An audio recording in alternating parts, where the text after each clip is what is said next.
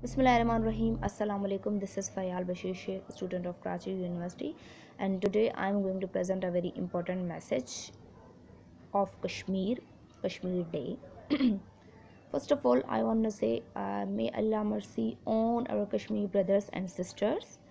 And I think the Kashmiri will be independent by their own prayers, the prayer of themselves and mercy of Allah Ta'ala on them. Because the Pakistan, who is pretending to sympathize with them, who is showing a lot of sympathies, Pakistani administrators and Pakistani dominant personalities, who is pretending to sympathize with Kashmir or showing a lot of sympathies with them. Everybody know right now, even Kashmiris too, that a country who cannot provide a basic human right to their own individuals, to their own Pakistani, what they will do for us, and how can they protect and save us from Indian violence.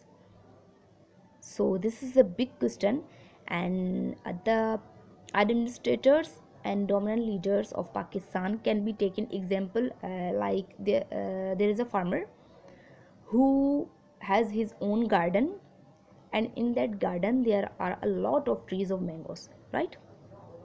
And he, the farmer, he sucks all those mangoes very cruelly, very badly, and then throw away the seed.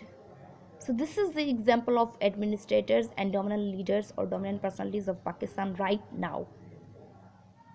So if they cannot protect their own country's economy, their own country's political stability, what they will do for Kashmir and Kashmiris, and how they can say that they are stand with Kashmir. I don't understand all these things.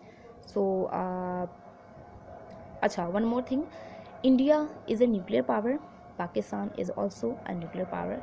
But nowadays there are so much difference between us. So this is my today's message. Please share this and pray for all our Kashmiri. May Allah mercy on all of them. Thank you.